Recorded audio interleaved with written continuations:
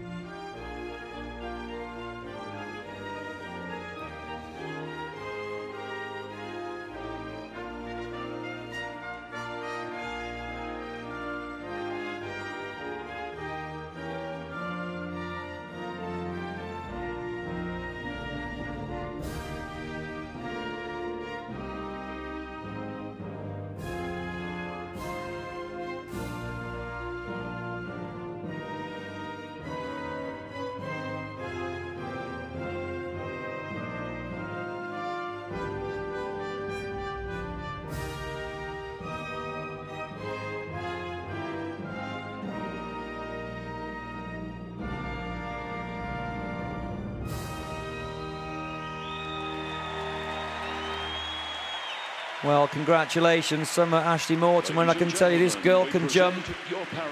In November 2009, she was practicing on the trampoline and landed on some concrete after jumping 20 feet in the air. Unfortunately, she shattered most of the bones in her left foot and 2 in her right foot, and she underwent surgery. She spent 6 months in a wheelchair and 18 months on crutches. Here she is right now, the London 2012 Paralympic champion.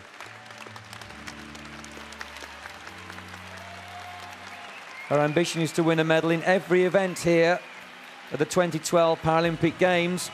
A medal in every event. Well, she already has gold for that collection, but a very, very ambitious young lady.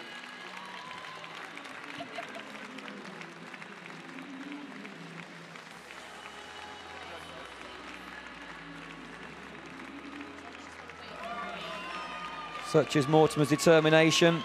She got back into swimming as soon as she could get out of her wheelchair. And by her own admission, it was purely good for her health and for the healing as well.